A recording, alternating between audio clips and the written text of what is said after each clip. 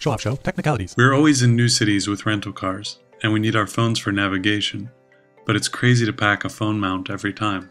So, here's our cheap and lightweight way to mount a phone in a car. You need 2 binder clips and a phone. The first clip goes on the air vent. The second goes on the phone. That's a real phone. Then, interlock the handles of the binder clips together like this. You can hook up your wires to your phone, and you can remove it easily at any time. I guess you could even use this method to mount a notebook on your dash.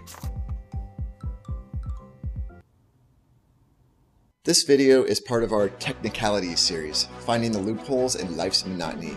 If you're into that kind of junk, subscribe to our YouTube channel or like our Facebook page to get more fun short videos.